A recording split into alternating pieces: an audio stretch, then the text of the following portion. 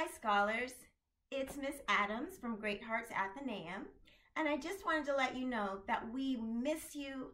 We hope you are healthy, happy, spending some quality time at home with your families, and we can't wait to be able to see you again soon. Now, since we can't have Athenaeum in person for a while, I wanted to share with you a few activities that you can do while you're at home. But first, I know you've been working hard on your schoolwork at home, and you probably need a brain break. It's good to take a brain break anytime you're working hard or you're concentrating or you just feel like you need to move your body. So this one is a song about the days of the week, and it has a movement for each day. First, I'll show you the movements for each day, and then we'll do the song together. We'll do it once slow, and then we'll see how fast we can go. So first is Monday, and that's get up and run day. So you can get up and run right in place, just like this. Tuesday is touch your shoes day. So reach down and touch your toes, or if you want to be fancy, you can lift your toes up and touch them like this.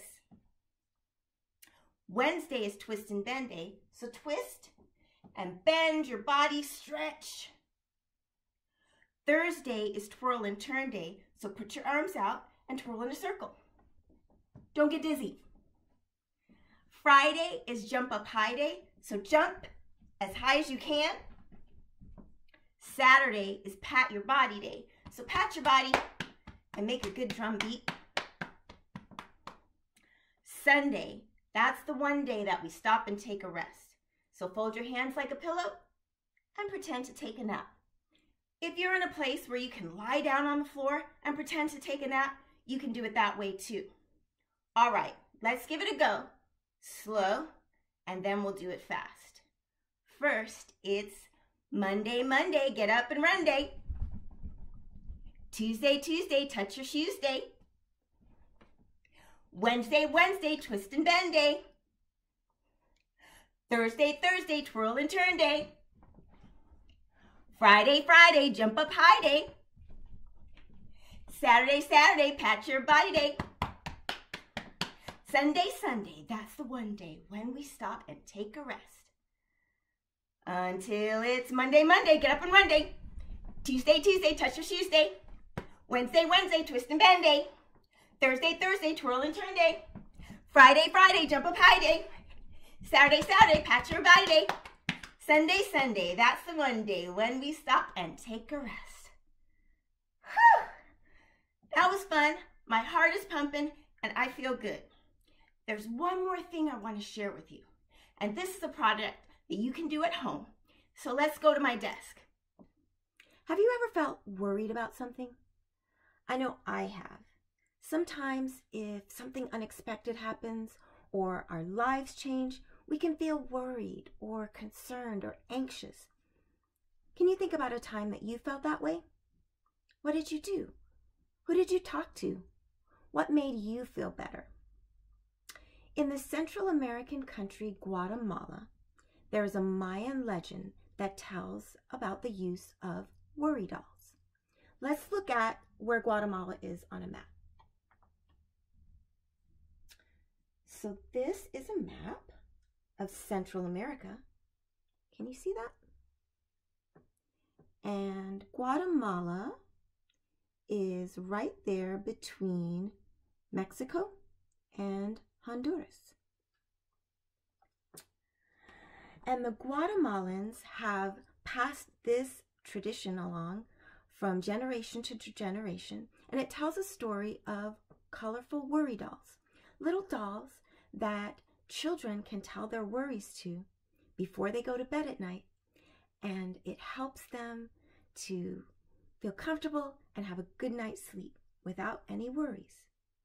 Now, the legend says that the dolls are magic, and when the children wake up, the dolls will have helped them have a good night's rest and will gift them with the wisdom that they need to make their worries go away.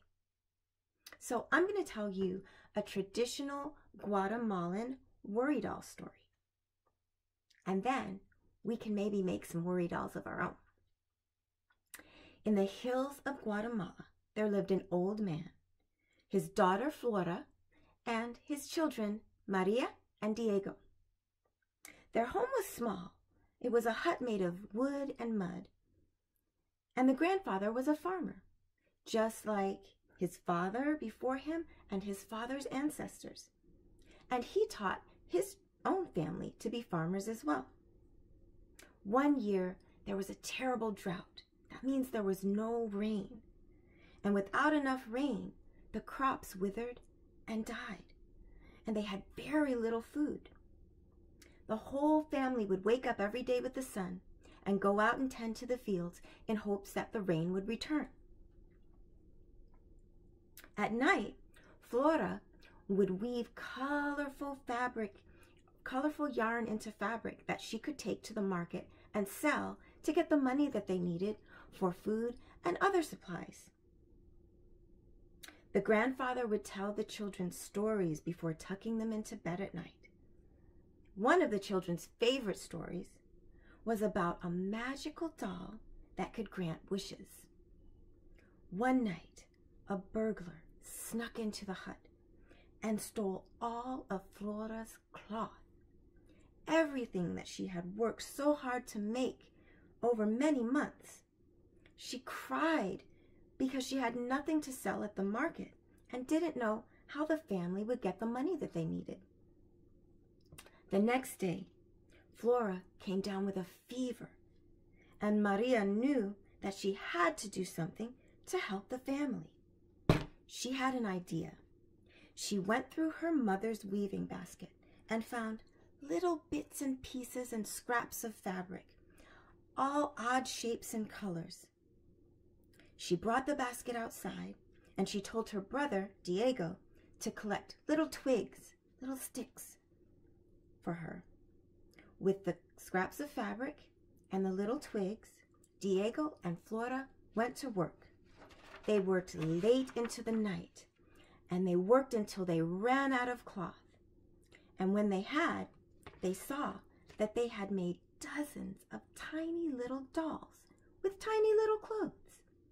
Maria hoped that these dolls would be magical, just like the ones in her grandfather's story. That night, Maria lined up a few of the dolls and spoke to them and told them her worries. "My little friends," she said, "we need your help. My family is in trouble. The fields are dry. My mother is sick, and we have no food or money. Please help us. Good night." She placed the dolls lovingly under her pillow, and she lay down to go to sleep. Maria slept very well that night, confident that the dolls would somehow help her. In the morning, Maria and Diego packed up the dolls and walked along the path to the market. The family was so poor they didn't even have shoes. They had to walk barefoot. When they got there, they found the market was crowded with people. They had never sold at the market before, and Maria had never seen anyone else sell little dolls there, but she was determined that her plan would work. The two finally found a good spot right next to a shoe seller. Maria and Diego laid the dolls out on the sidewalk. The shoe seller saw them and wondered who would want to buy such tiny little dolls. Maria explained there was magic in these dolls. The shoe seller laughed. He said, "I have never seen any magic help sell my shoes." But Maria said, "We shall see." The day wore on, but nobody bought any dolls. The children were becoming sad and worried. As Maria started packing up the dolls to go home, a man in very fine fancy clothes and a large hat came by and asked what they were selling. Diego said, "These little dolls." Maria added, "Magic dolls."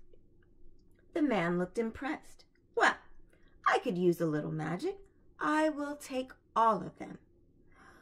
Maria and Diego excitedly wrapped up all the dolls for the man, and he handed them a big stack of money without even asking how much they were. Maria thanked him, and the man was gone before Maria could say anything else. She counted the money and found that there was enough there to help her family live for an entire year.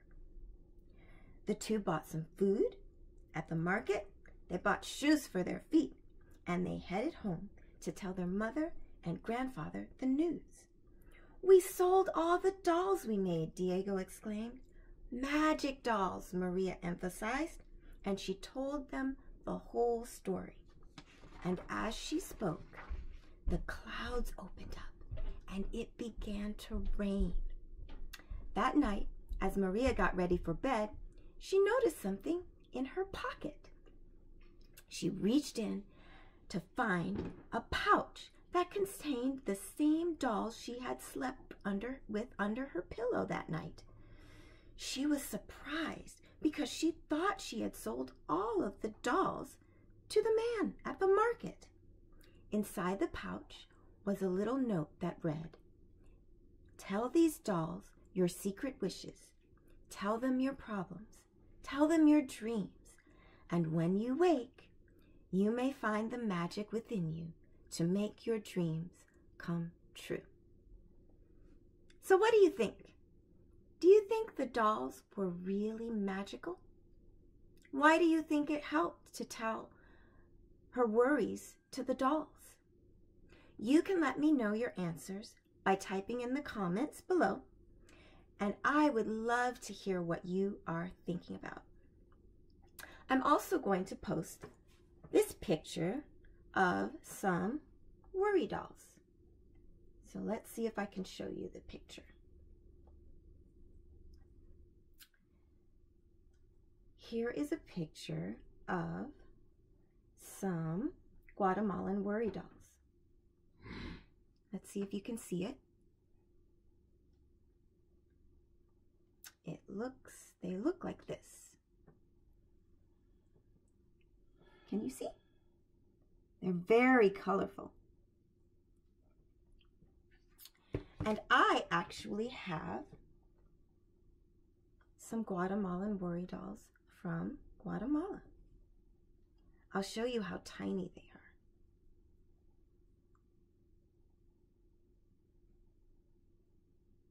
Here's another one. And I like to think this is the Mama Worry Doll. They're so small. These are made out of wire and fabric, but you can make worry dolls out of things that you have just around the house. You might be able to find a clothespin and some fabric. These are some that are made out of clothespins. Down here, if you can see. You might be able to use yarn or string, just a little piece. And if you don't have those things, you can make worry dolls out of things that you might just have lying around. Like these are twist ties. So I made a worry doll just by using twist ties and a little piece of string. And if you don't have two twist ties, you can find these. They hold the bag of bread together. You twist it around the bag, or sometimes garbage bags have twist ties. If you don't have two, you can even use one and just cut it in half, like that. And what I did was I folded the twist tie, and then I used another one to twist around it to make the arms, just like that. And then you have your own little worry doll. And you can use the fabric or the yarn to wrap it around and make some clothes. Now, if you don't have a twist tie, you can even make your worry doll out of paper. And I made this one out of little pieces of an old grocery list that I was all done with. So any little scraps of paper, you can fold it and you can draw your face on or color it if you have some magic markers, or you can just use colorful paper and you don't have to draw at all for the clothes. So you can try making a worry doll at home. You can make it out of whatever you have and then take a picture of it and post the pictures down in the comments too. We would love to see how creative you are making your own worry dolls. Well, that's it for today. Thanks for watching our Athenaeum video. I hope you have a great week and we will see you next time.